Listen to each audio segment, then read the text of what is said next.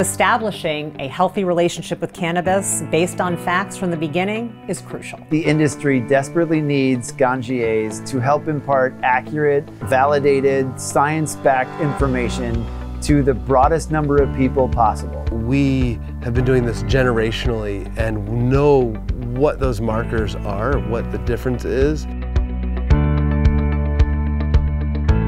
The Ganjier certification is needed in order to create professional service advisors for cannabis consumers. Somebody who has the knowledge and experience to guide their clients and their customers to make the right choices for each client and customer based on their needs, with the wide range of knowledge of the cannabis products that are available in their area. It really is about what does this look like in 20 to 30 to 50 years, and what kind of quality and what kind of help and what kind of service have we provided in that last 20, 30, 50 years. That community, I think, is going to be one that's going to be very proud of what it accomplishes. Now more than ever, all the patients are still in the same amount of need, but if we can bring them that properly informed and educated perspective, it will make a greater impact on a larger number of lives much faster if the Ganjiers are out there and providing that information to as many people as possible. The industry needs this right now because we're pretty much out of low-hanging fruit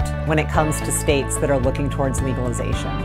And in order to move to the next step, we need individuals who have had amazing experiences with cannabis and talk about those experiences and question prohibition. And that all starts with a better understanding of the plant and how to maximize its effectiveness. There is no better time for the Ganjier than right now.